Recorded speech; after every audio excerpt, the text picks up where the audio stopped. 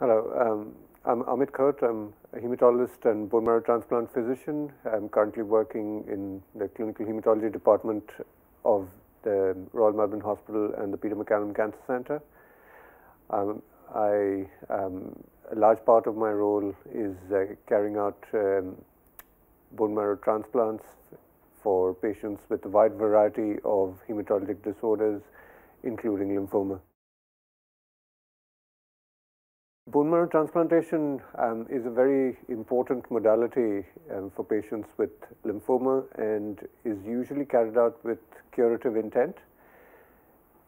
It is sometimes carried out as part of the first-line treatment, but more commonly is we think of it as an option for patients in whom the lymphoma has come back after frontline therapy, and these are often more difficult, or maybe a more difficult group of patients of tumors to manage, and who then require either more aggressive or stronger forms of chemotherapy, which need to be supported with bone marrow transplant, or require immunological control of the lymphoma.